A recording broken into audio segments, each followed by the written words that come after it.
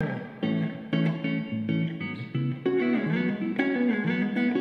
guys, welcome back to Squealing Pig Guitars. In today's video, we're checking out this Gibson Les Paul Zoot from 2007.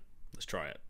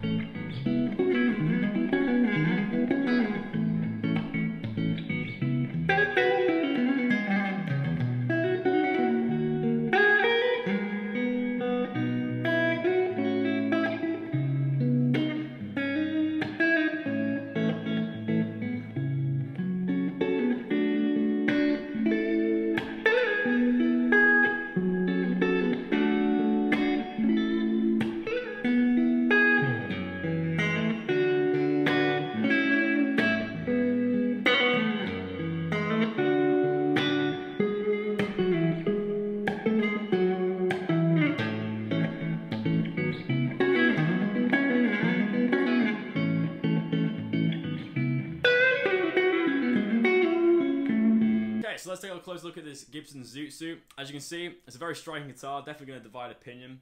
I know for myself, I didn't exactly like it when I started playing it, but the tones out of this P90 pickup are really, really good, so make sure to give it a go. This is made out of a very unique way of making guitars. It's basically laminated thin pieces of hardwood that are coloured, so it gives this kind of rainbow effect.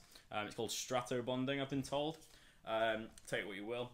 We've got P90 pickup in the neck, we've got a humbucker in the bridge, and a rich light fretboard.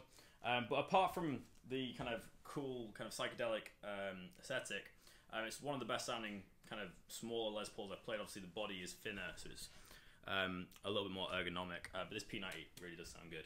It's very heavy though, just be warned. The neck is quite heavy in comparison to the neck, to the body, sorry. But yeah, very, very rare guitar, so if you're interested in getting a hold of this, send us a message here on Instagram or on YouTube.